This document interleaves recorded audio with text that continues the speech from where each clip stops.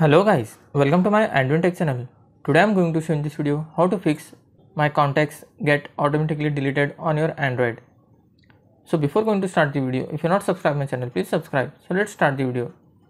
Guys, if your contacts getting automatically deleted, then I will show you how to fix this issue.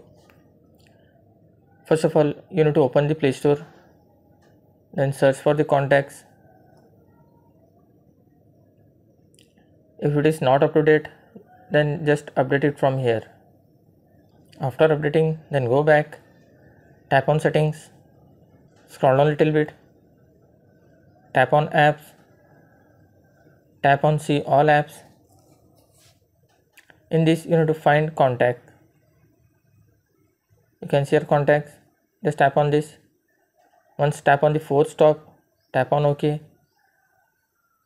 Storage and cache, just tap on this, tap on clear cache, then go back, tap on permissions.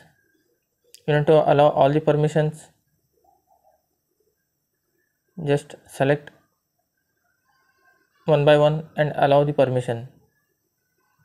After doing this, check whether the problem is fixed or not. Still your problem is not resolved, then the last and final method is you just need to update your mobile. Just tap on settings, scroll down a little bit. Here you can see system update, just tap on this. If there is any update for your Android, then just update it from here. That's it guys. So in this way you can fix why my contacts get automatically deleted on your Android. Thanks for watching. Hope if you like this video, please like, share and don't forget to subscribe.